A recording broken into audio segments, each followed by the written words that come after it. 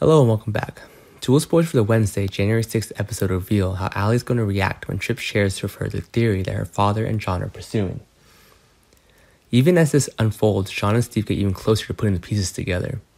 And they better hurry, because Charlie and Claire are about to have sex.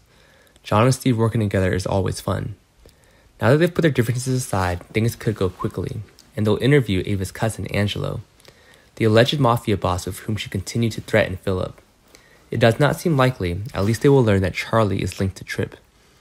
DOOL spoilers tease that Claire will be in denial even after Ben disrupts her first love, see a suggestion from Charlie.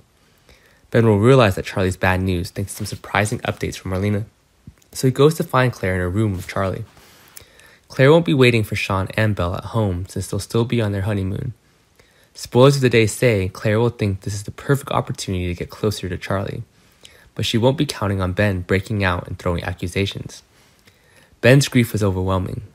When he opens up to Marlena, can she help him find a way to move on? DOOL spoilers reveal that Ben shares his grief for Marlena, and I'm not sure how I feel about it. On the one hand, I'm excited that Marlena is doing something work-related.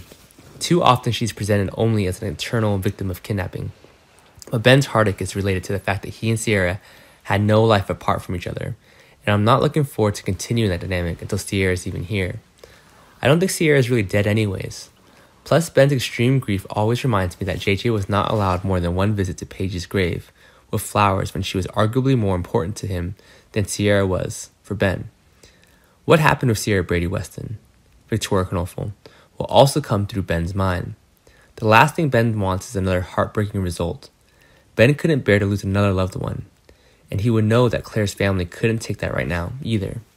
Failure would not be an option, as Ben and Marlena team up to save Claire before it's too late.